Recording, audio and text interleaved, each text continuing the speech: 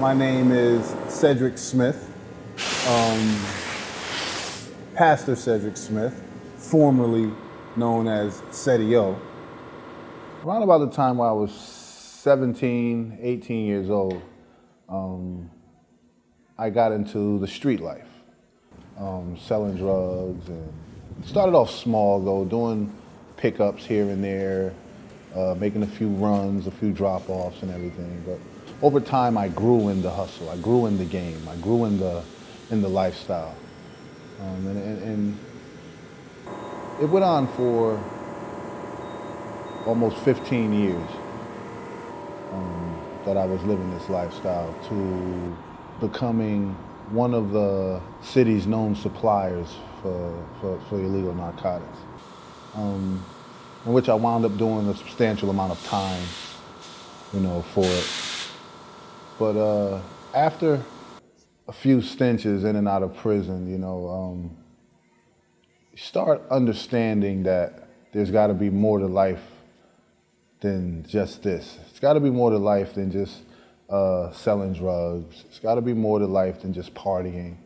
It's got to be more to it than having a nice car. Because a person can have all of these things. You can have money, you can have nice cars, you can live in a nice home, but you're not even happy. That was my reflection, is I've given this ample time in my life. I've given up this much of my life, but yet and still, look at where I'm at. Look at where I wound up.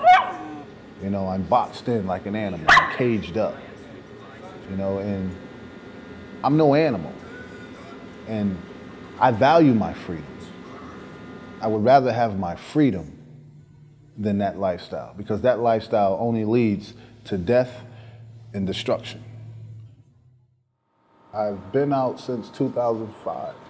When I was released from prison, the only thing I kept telling myself is that I'm not going back. So today, I work hard to maintain my freedom. I work hard to maintain my family. I work hard to maintain this new life that God has blessed me with.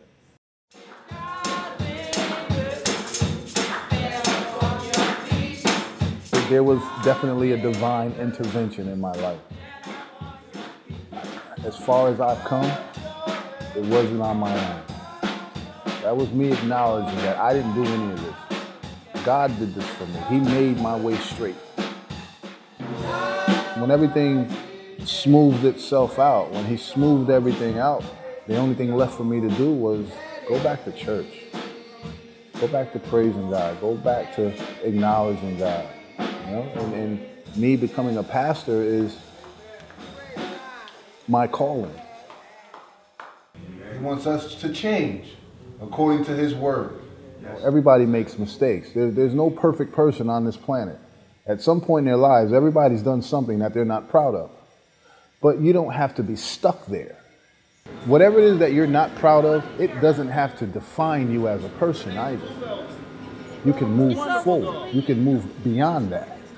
You can excel and continue to prosper and grow and mature in who you really are. See, I may not have all the money, all the flashy jewelry, and all this glamour and glitz that came with the street life, but I got joy today.